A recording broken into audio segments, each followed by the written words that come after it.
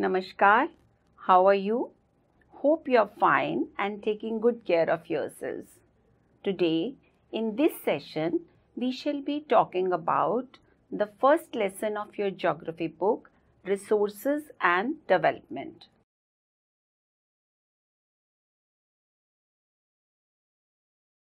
In the previous session of this lesson, we talked about what are resources, classification of resources, sustainable development, resource planning and resource conservation. In continuation to what we have already done, today we will talk about land and soil resources. Land, as you all know, is very important resource for us. All economic activities are carried out on land, be it agriculture or construction of houses, buildings, industries, roads, railway lines, hospitals. Each and every activity is carried out on land. Land is also a storehouse of groundwater, minerals and fossil fuels. Our 95% of basic needs are obtained from land. Land resources refer to all those resources which are found on land, that is, natural vegetation, wildlife, human life, economic activities, transport and communication system. However, land is an asset of a finite magnitude. Therefore, it is important to use the available land for various purposes with careful planning. India has land under a variety of relief features, namely mountains, plateaus, plains, and islets. This diagram represents the land under important relief features. About 43% of the land area is plain, 30% of the total land surface area is under mountains, and 27% area is under plateaus. Land utilization. Two pie diagrams are being shown on the TV screen. These pie diagrams are reflecting the general land use categories for the year 1960-61 and 2014-15. The source of this diagram is Directorate of Economics and Statistics, Ministry of Agriculture, 2017. If you see, you will find that the land has been used for the following purposes: forests, barren and unculturable wasteland. It includes the land which is either not fit for cultivation or the land that has been put to non-agricultural uses, for example, buildings, roads, factories, etc. Then you can see in the diagram that there is area under non-agricultural uses, permanent pastures and grazing land, area under tree crops and groves, cultivable wasteland. Fallow land is of two types, that is current fallow and the other than current fallow. Current fallow is that land which is left without cultivation for one or less than one agricultural year. Other than current fallow is that land which is left uncultivated for the past 1 to 5 agricultural years. Then comes net sown area. What is net sown area? It is the total area that is sown with crops and orchards. It represents an area on which crops are grown only once in a year. And if we add the net sown area in the area sown more than once in an agricultural year, it is called gross cropped area.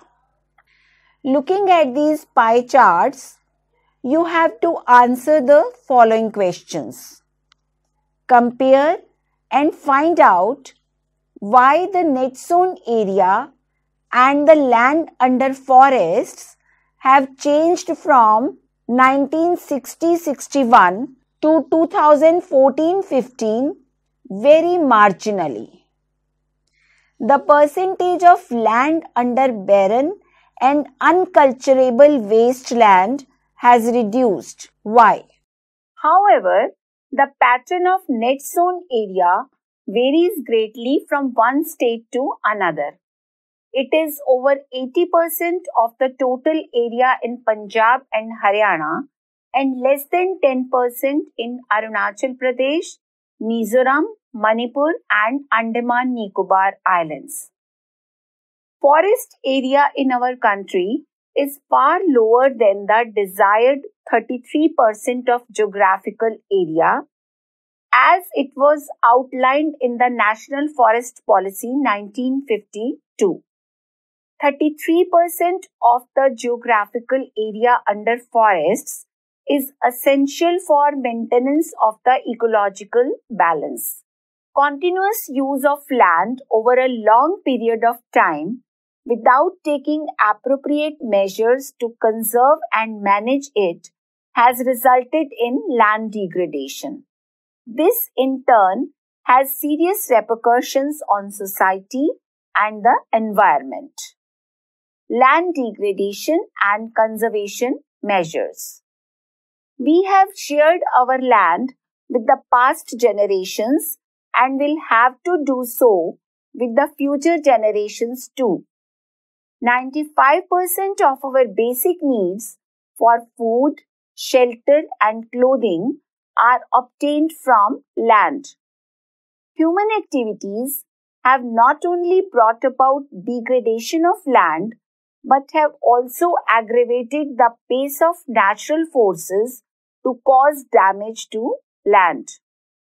Human activities such as deforestation, overgrazing, mining and quarrying too have contributed significantly in land degradation.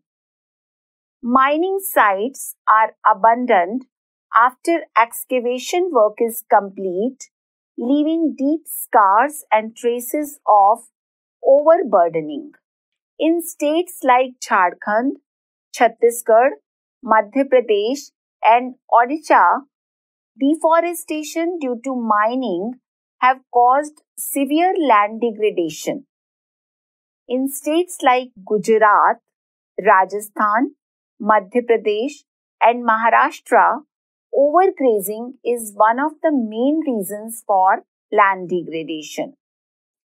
In the states of Punjab, Haryana, Western UP, over-irrigation is responsible for land degradation due to waterlogging, leading to increase in alkalinity and salinity of the soil. The mineral processing like grinding of limestone for cement industry and calcite and soapstone for ceramic industry generate huge quantity of dust in the atmosphere. It retards the process of infiltration of water into the soil after it settles down on the land. In recent years, industrial effluents as waste have become a major source of land and water pollution in many parts of the country. Now, how to solve the problem of land degradation? Afforestation and proper management of grazing can help to some extent. Plantation of shelter belts of plants, control on overgrazing, stabilization of sand dunes by growing thorny bushes are some of the methods to check land degradation in arid areas. Proper management of wastelands control of mining activities, proper discharge and disposal of industrial effluents and wastes after treatment can reduce land and water degradation in industrial and suburban areas.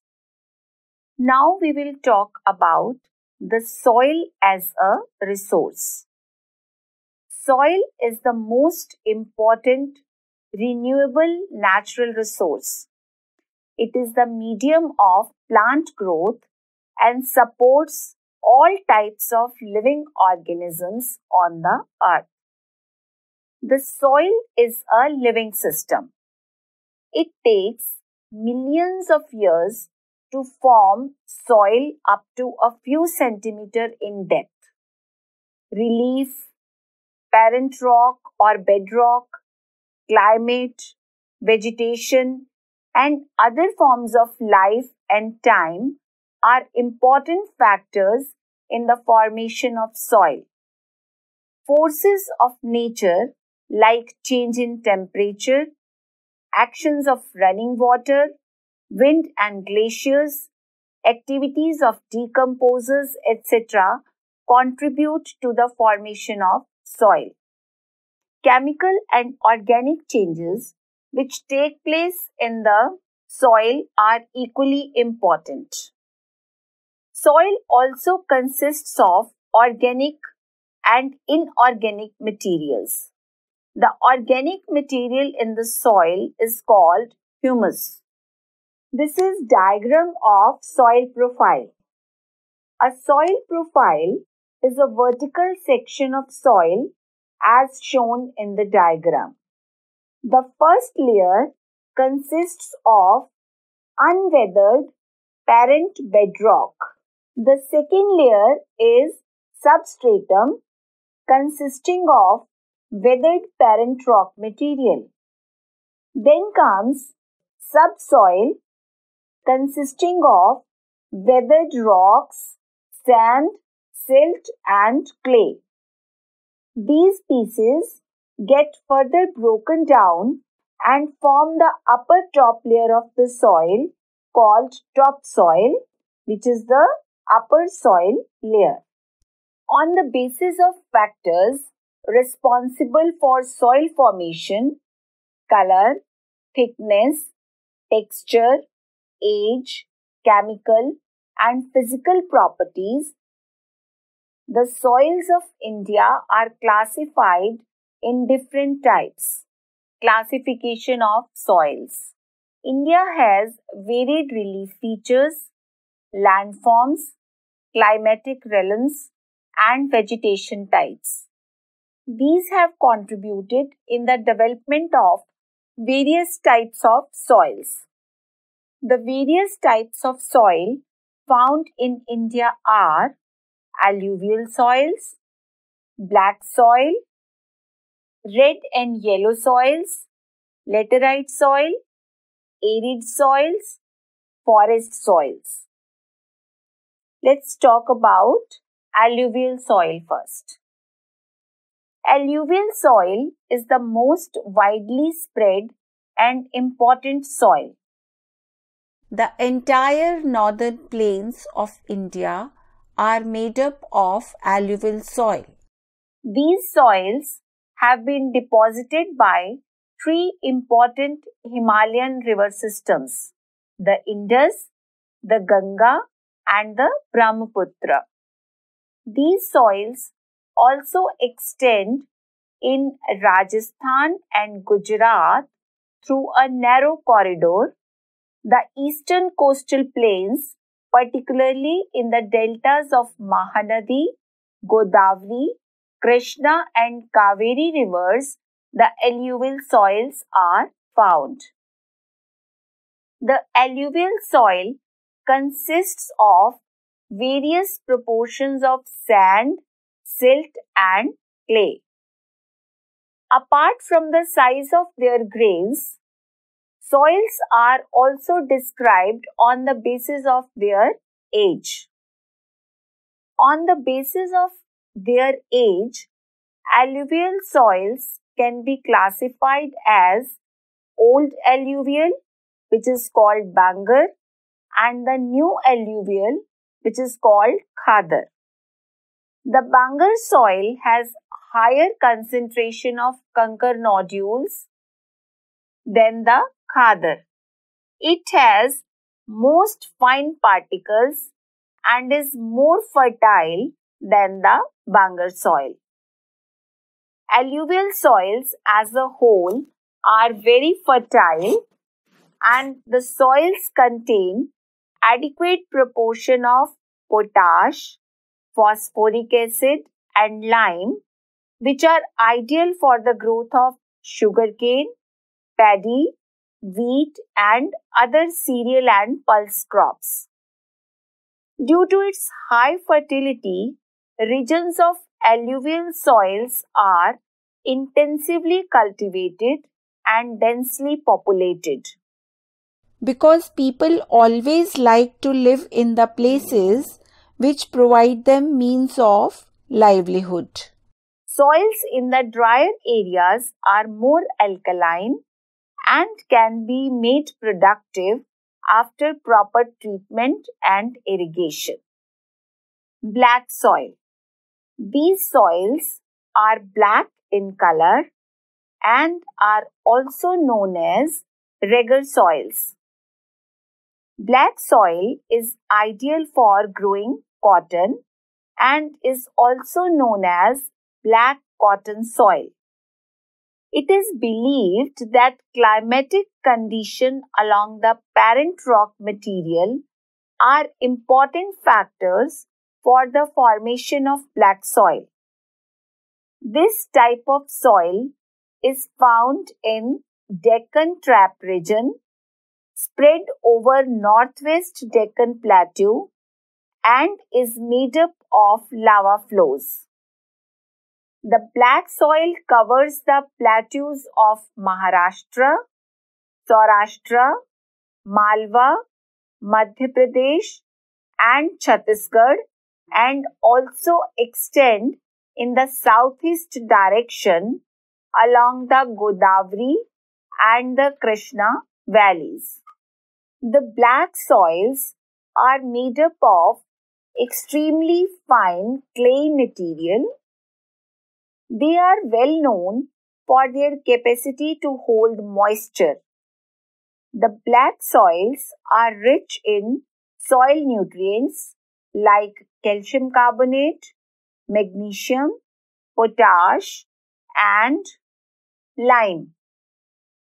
These soils are generally poor in phosphoric content. The soil develops deep cracks during hot weather, which helps in proper aeration of the soil. The soils are sticky when wet and difficult to work on unless tilled immediately after the first shower or during the pre-monsoon period. Red and yellow soils. Red soils develops on crystalline igneous rocks in areas of low rainfall in the eastern and southern part of the Deccan Plateau. Yellow and red soils are found in parts of Odisha, Chhattisgarh, southern parts of the Middle Ganga Plain, and along the Piedmont zone of the Western Ghats. These soils develop a reddish color due to diffusion of iron in crystalline and metamorphic rocks. Laterite soil. The laterite soil develops under tropical and subtropical climate with alternate wet and dry season. This soil is the result of intense leaching due to heavy rain. These soils occur mostly in southern states, Western Ghats region of Maharashtra, Odisha, some parts of West Bengal and northeast regions, where these soils support deciduous and evergreen forests. Laterite soil is humus-rich, but under sparse vegetation and in semi-arid environment, it is generally humus-poor. These soils are prone to erosion and degradation due to their position on the landscape. But after appropriate soil conservation techniques, this soil is useful for growing tea and coffee. Red laterite soils in Tamil Nadu, Andhra Pradesh and Kerala are more suitable for crops like cashew nut. Arid soils. The lower horizons of the soil, arid soils, range from red to brown in color. They are generally sandy in texture and saline in nature. In some areas, the salt content is very high and common salt is obtained by evaporating the water. Due to the dry climate, high temperature, evaporation is faster and the soil lacks humus and moisture. The lower horizons of the soil are occupied by conker because of the increasing calcium content downwards. The conker layer formation in the bottom horizons restrict the infiltration of water. These soils are found in parts of western Rajasthan. After proper irrigation, these soils become cultivable. Forest soils. These soils are found in the hilly and mountainous areas where sufficient rainforests are available. These soils' texture varies according to the mountain environment where they are formed. These soils are loamy and silty in valley sides and coarse-grained in the upper slopes. In the snow-covered areas of Himalayas, these soils experience denudation and are acidic with low humus content. These soils are found in the lower parts of the valleys, particularly on the river terraces, and alluvial fens are fertile.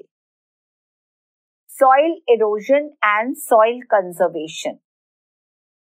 The denudation of the soil cover and subsequent washing down is described as soil erosion. The process of soil formation and erosion go on simultaneously, and generally there is a balance between the two. But sometimes this balance is disturbed due to human activities like deforestation, overgrazing, construction and mining, etc. The natural forces like wind, glacier and water also lead to soil erosion. Sometimes water flows as a sheet over large areas down a slope. In such cases, the topsoil is washed away. This is known as sheet erosion. Soil erosion is also caused due to defective methods of farming. Plowing the land in a wrong way, that is up and down the slope, form channels for the quick flow of water, leading to soil erosion. Now let's talk about some of the steps that can be taken for soil conservation. Plowing along the contour lines can reduce the flow of water down the slopes. This is called contour plowing. Steps can be cut out on the slopes, making terraces. Terrace cultivation restricts soil erosion. You must have seen in the hilly areas that terraces made by farmers on hill slopes. Western and central Himalayas have well-developed terrace farming. Strip farming is another effective way to prevent soil erosion. Large fields can be divided into strips. Strips of grass are left to grow between the crops. This also breaks up the force of the wind, and this method is known as strip cropping. Planting lines of trees to create shelter also works in a similar way. Rows of such trees are called shelter belts. These shelter belts have contributed significantly to the stabilization of sand dunes and in stabilizing the desert in western India. Now, let's try to do this. You can see the names of different layers of soil profile. We will place the name of layer at the right place in the diagram. First of all, unweathered parent bedrock. After that is substratum consisting of weathered parent rock material. The third layer is subsoil consisting of weathered rocks, sand, silt and clay. And after that is the topsoil. One more exercise. The given map show major soil types found in India. We have to choose the name of the soil and place it on the map where it is found. Let's do it. Forest and mountainous soil, alluvial soil, red and yellow soil, black soil, arid soil. Today's task for you is, in the map of India, find out the states where alluvial soils are found and agriculture is the main occupation of people. Second question is, how does regeneration of the environment benefit the people living in that area? Write your views on this. Till now, we have covered land resource, land degradation and conservation, classification of soil, soil erosion and soil conservation. Hope today's session has helped you to understand the importance of land and soil resources. Land degradation and soil erosion are posing a great threat to the existence. The conservation of land and soil resources is our moral responsibility. No government plans or policies can work if the citizens are not actively participating in it. So it is our duty to protect our resources so that the needs of future generations can be also taken care of. Before we conclude this session, I would like to give you a simple activity to perform. Make a list of all those resources that are being used at your home or at your school. Now try to find out how you can minimize the use of these resources or how you can use these resources economically. I hope you will do it. That's all for today. Be happy and take care of your health. Namaskar.